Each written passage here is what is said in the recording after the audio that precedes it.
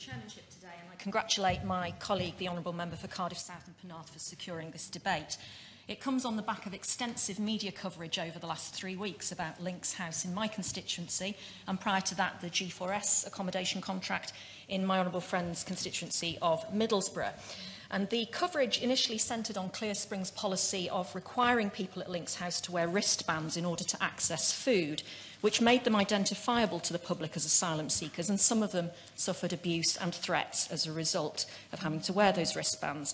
This was then followed by reports of overcrowding, unsafe and unsanitary conditions at Lynx House. And there's further coverage in The Guardian today about the likelihood of prohibition notices being served by Cardiff Council on Clear Springs, and partial closure of Lynx House following an inspection last week that was prompted by concerns raised by South Wales Fire Service. And I want to make my contribution today based from two perspectives. Firstly, as the constituency MP where Lynx House is situated, but secondly, from the wider perspective of growing concern at the inadequacies at best and possibly incompetence at worst of the management of taxpayer-funded contracts, which are extremely lucrative for the private contractors who have them. I have a number of questions for the Minister, and I hope he'll be able to answer them when he responds. But if he's not able to do that today, I would ask that he writes to me following the debate, as I'm yet to receive a reply to my letter of the 1st of February, where I raised some urgent issues about Lynx House.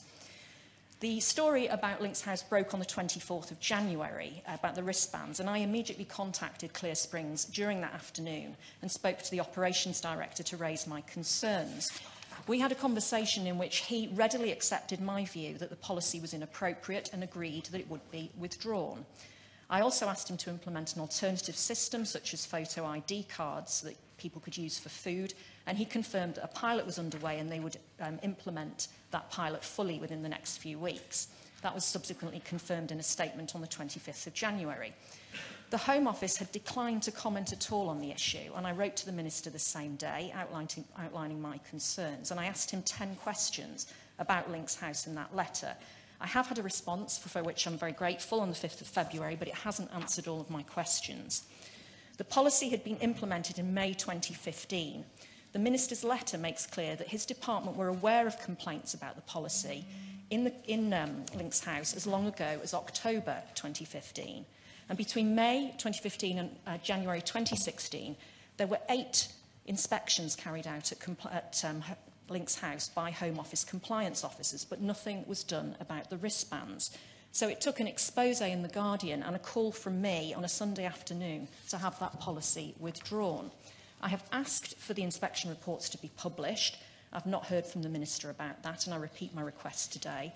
And I've also asked what improvements the Minister is making to the inspection and monitoring regime for the private companies that the Department has contracts with, but again, I have not received a response to that.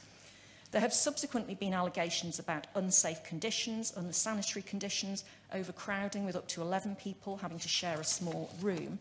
And the Home Office inspected Lynx House on the 27th and 28th of January. Subsequently, people have been moved out of Lynx House to a local budget hotel in the constituency and some to London.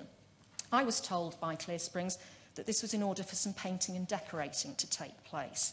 It would seem that it's much more than that as a result of the probable prohibition orders. I don't know if the Minister has seen today's Guardian report about the prohibition notices, but I know that from reports to me, another 30 people have been moved out to Southall and to accommodation near Gatwick. I visited Lynx House in November. I'd been told about some concerns about safeguarding issues there, and I was reassured when I went to Lynx House that those safeguarding issues had been dealt with. But I was told by the managers there that the numbers of people being sent to Lynx House were, and I quote, crazy at the moment, unquote. Lots of single men had been sent through by the Home Office. These are individuals who have gone through a lot to get to Cardiff. Many were injured. There were cases of scabies. I was told that 397 people were at Lynx House that week, the biggest number ever, and, I quote again, well over double the amount that we are here for and can manage properly. It is a crisis. Yesterday, I listened to the Minister's evidence to the Home Affairs Select Committee and to that of Mandy Campbell, his Director of Immigration Enforcement, about the inspection regime and the KPIs that are discussed at monthly management boards. Can I suggest to the Minister that this structure does not seem to be working, and would he please address improvements to the inspection regime? Jim Shannon,